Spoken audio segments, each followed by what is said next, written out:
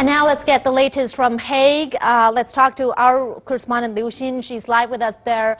Well, Liu Xin, China says the tribunal has no jurisdiction in the South China Sea and The Hague does not have the power of enforcement. So what exactly is the role of the International Tribunal in this case? Well, an international tribunal should uphold the integrity of the relevant international law and pass on just judgment based on solid legal basis. However, in this case, the so-called ruling, has been decided in a non-transparent manner by 5 arbitrators, which have been either appointed by the Philippine side or by a former president of the International Tribunal of the Law of the Sea, who is a Japanese national. So in this case, it's really not sure what kind of role the arbitral tribunal wants to serve, whether they want to promote international peace and stability and encourage the peaceful settlement of territorial disputes between nations, or they want to meddle in the affairs. I would like to use a word that was pronounced by a famous lawyer who is also professor of the University of Bonn, Dr.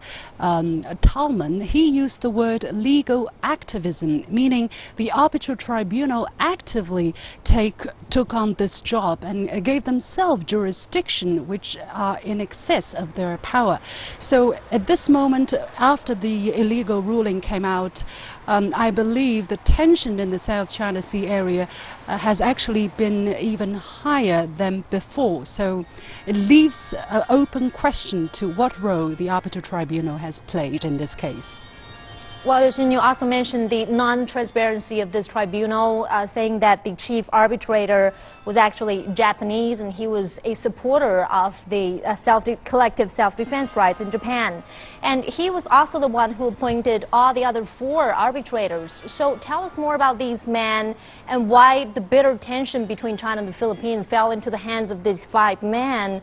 Also, do we know about how they handled this case?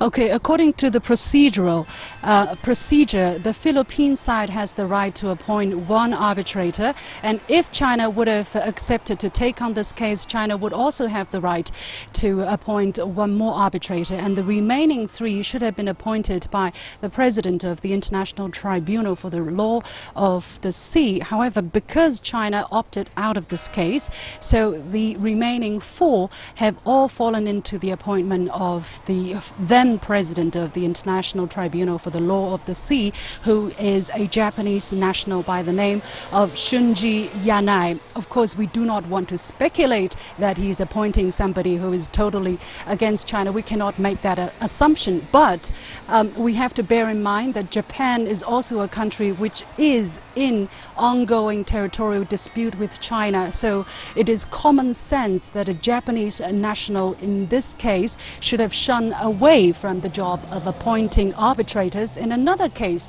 that involves China, because that would put very much in doubt the credibility and neutrality of that arbitration tribunal.